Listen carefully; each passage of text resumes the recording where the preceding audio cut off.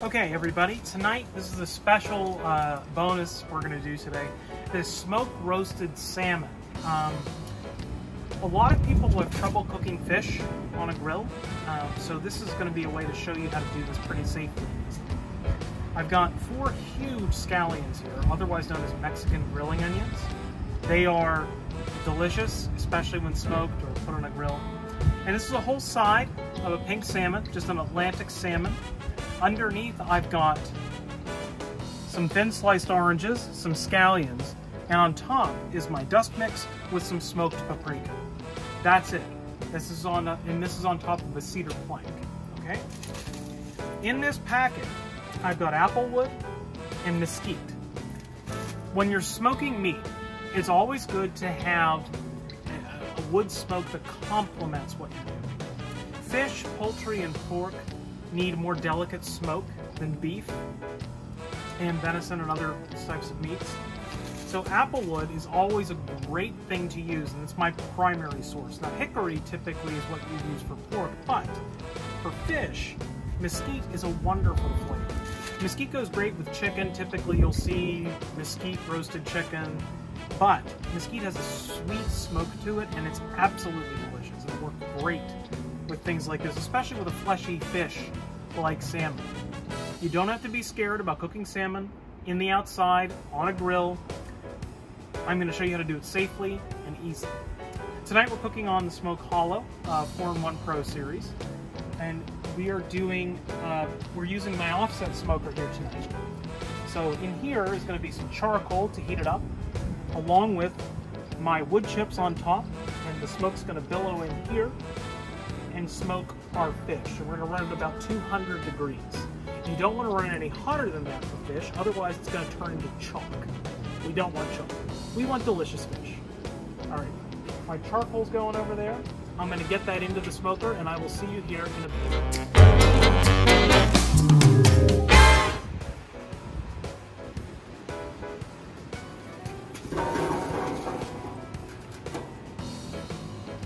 Alright, so we've got a charcoal in there. You can see it's kind of ashed over, but you've got a nice glow in the center. That's what we want. Alright, these gloves I'm wearing, okay, these are heat resistant up to 1500 degrees. Do not deal with charcoal or hot stuff without adequate protection. You will hurt yourself. These are great. They cover my arms. I've hurt myself too many times to mention. Get some of these. Okay, next bit, we have to get our wood on there. Now, a lot of people will put the wood directly on there, but you don't want to do that. And the reason why is that your wood isn't there for heat. Your wood is just there for flavor. So we're going to put this wood right here in, and you can see the smoke starting already. The aluminum foil is going to insulate it just enough to get it hot. I've got my damper. This is called a damper.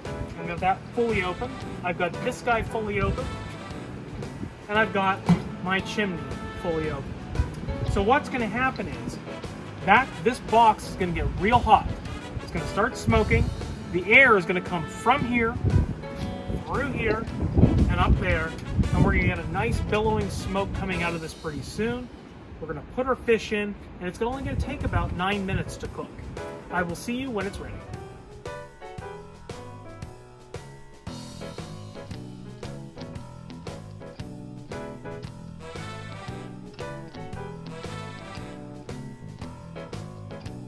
We're going to check our temp. It's a little cold out tonight. It's about 55 degrees here in PA. So your temperature gauge on the top of your smoker isn't going to be accurate. And these kind of temperatures, it's generally only accurate between 72 and 100 degrees Fahrenheit outside. So we're going to shotgun this guy. Okay, and we are at 202. So here's what we're going to do. This guy is going to go in whole hog right on this cedar plank. Just like that. Real easy. The onions are going to go right next to him on the grates here. We're going to close this guy. We're going to open our damper this is our damper here. You can see I've got just it's half closed. What that does is limit the flow of air. Okay, and when you limit the flow of air, it allows the smoke to be more gentle on the meat. Fish needs a gentle smoke. Unlike pork that can take a lot of it over time, and chicken as well, and beef in particular, especially brisket, fish really doesn't respond well to smoke over about 150 degrees. And Grace's got a squeaker in her mouth. I'm sorry about that. But if you have a pellet grill, this is not a pellet grill obviously, but if you have a pellet grill, you may notice that when you set the temp at 250, that the fish comes out dry. All right, well that's why. Pellet grills don't have the ability to go all the way down to where you need them. Most fish needs to be quote-unquote cold smoked, and that means under 125 degrees Fahrenheit to get the right flavor, because fish is such a delicate material, right? It's a delicate protein. Similar to when we cook the scallops in our scallops video, and how we're still partially frozen, and they cooked all the way through anyway. Same thing applies here. Now, my temperature gauge is only reading 110. That's fine. Again, if it's under 65 degrees, actually if it's under 72 degrees, don't pay any attention to this. It's totally inaccurate. Don't worry about it. And that's why you got to get, you know, a probe thermometer or infrared, something like that. This damper here, on a traditional smoker like this guy is, controls the airflow out. So your air comes in here, comes out here, and goes up through your chimney, right? Now, if you shut the air off completely in here, what's going to happen is, when the airflow gets cut off, you're effectively turning it off. The wonderful thing about traditional smokers like this, that have an offset firebox like this, is that you have total control over how you're smoking the meat. The other great thing for this is electric smokers, and the thing, I know people hate electric smokers, but here's the thing. If you have an electric smoker and you need to do a huge party, you need to serve a lot of people, you need something that's really, really consistent, an electric smoker is what you need. Because it can keep a constant temp without any maintenance whatsoever. And they want, there's something back there. What it is. Pan around here. They're protecting the homestead. Anyway, so this functions very similar. Electric smokers are built to mimic the function of this. Right? And when it's hot out, it's easier to smoke meat, obviously. And when it's cold out, you need to put a blanket over this to get it some insulation. But ideally, with an offset smoker in this regard, you have the wood on top of the charcoal. You can see the smoke flowing from here to here right through it.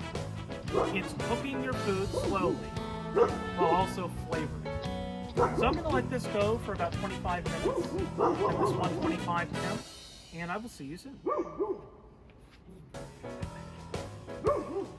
Okay, so this has been smoking for about 25 to 30 minutes, actually, excuse me, 27 minutes, now that I count back.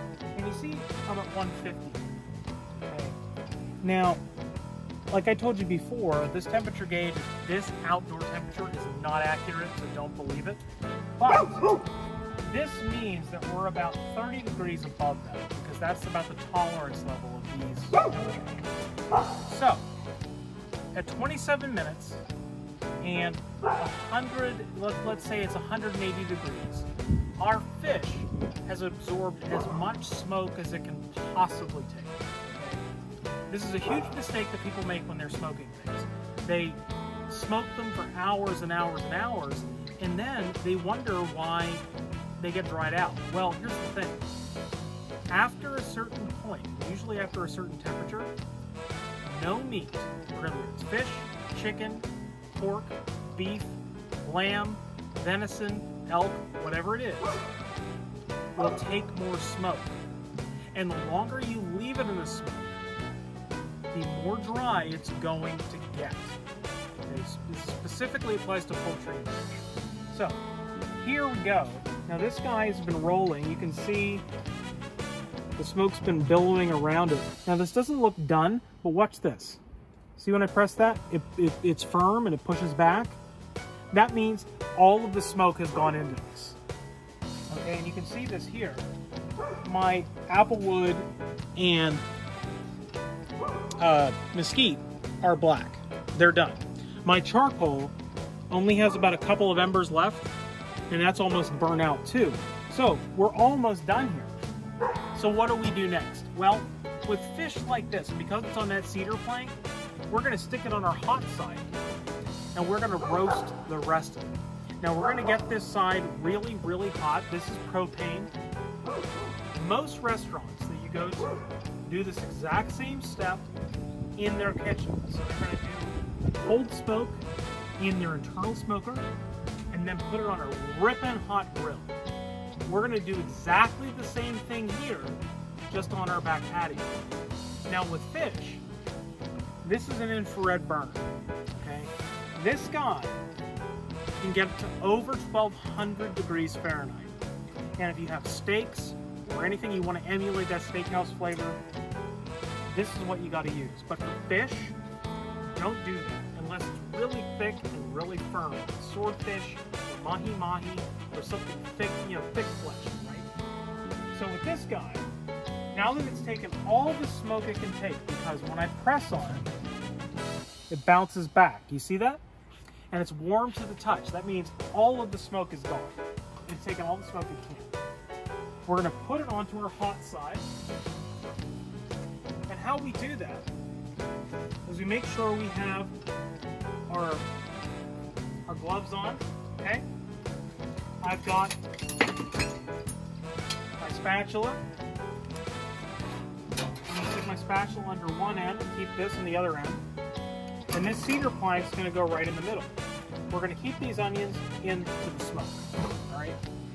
Now here's the thing. People say, don't put salmon on cedar plank. I saw a video recently from a very reputable food publication that said cedar planks don't make a difference. That's because they did it wrong. So with cedar planks and any kind of wood, slow cooking, low and slow, is how you get the flavor out of the wood. If you take a cedar plank and you stick it on a 900 degree Fahrenheit grill, it's just going to burn. Or if you stick it in a 500 degree oven, it's just going to burn too.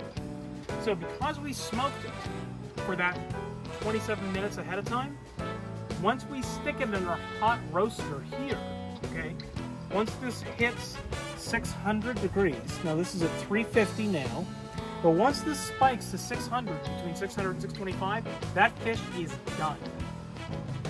And it's only going to take maybe 4 minutes, because this guy gets really, really, really, really hot. The key to cooking fish outside on a grill, or a charcoal grill, or a smoker, or a gas grill, anything like that, is the same rule we apply to every lean protein. Hot and fast, okay? But when you're smoking it, cold and slow. Same difference. Fatty meat needs hot smoke for a long time and cold roasting for a long time. Lean meat needs hot and fast roasting and cold and slow smoking. Basically, they're the opposite. So with this fish, once we're done roasting here, once this hits this temp, we're going to go ahead, go inside, and eat it. And we're going to have delicious salmon, and this works with cod, it works with haddock, it works with any firm flesh fish, it also works with any fatty fish. This works with swordfish, mahi-mahi, anything like that, it works perfectly fine. So, if you can come on in here for a second, I'm going to show you this. Now this has only been on here for what, 2 minutes? Do you see the pellicle forming on the outside of the fish? Okay? Now that can be prevented by putting salt on it, but we don't want to prevent that. We want to make sure that we get these white bits right here on the side and right here on the end. So once we have those white bits, we know the fish is done. This literally has 1 more minute and then it is finished cooking. And I'm not kidding you, that's the easiest way to cook salmon or any kind of fish outside. If you don't have a combo smoker like this, don't worry about it. If you just have a gas grill, turn the gas grill on low. Put one burner on high, 3 of them or 2 of them, turn them off. And you can get the same type of effect. And you can take a little bit of wood chips and stick them in an aluminum container and stick them, aluminum foil, and stick them right on your burner and get the same type of effect. Fish is delicate. Chicken is delicate. Anything that you typically don't associate with 13 or 15 hour cook times is a delicate process. So remember, cold and slow for things like this. And our salmon, by the way, is now done. So we're gonna go eat this, and I will see you soon. But this is the easiest way to smoke roast the salmon outside. All right, everyone, we're ready to go here. This is our smoke roasted salmon that we pulled off on our onions. I'm gonna go ahead and cut into this guy. Oh my, look at that. That is what you want to see. You see that nice fleshy interior, how it flakes apart. That.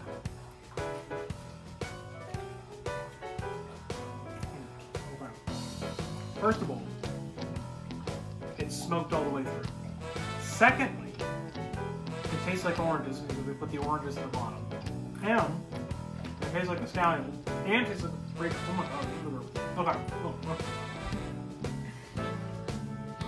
Alright. So, there's hot smoked salmon and there's cold smoked salmon. And most of the time when you go in the store, the stuff you see in the fish aisle is cold for the salmon, Nova salmon. This is a cross basically between Nova salmon and Alaskan hot smoked salmon. If you do it this way, you're never going to eat it another way again. This is amazing. I'm going to probably eat the rest of this fish. And oh, look at that. You see the juice coming out of there? Look at that. Look at that. You see that? Not dry at all. It's juicy. It's smoky. It's savory. It's sweet. It flakes apart with no effort whatsoever. That. So you smoke roast a fish. So thank you so much for tuning in today. Wow. You do this, follow my steps here, you're gonna love it. Peace out.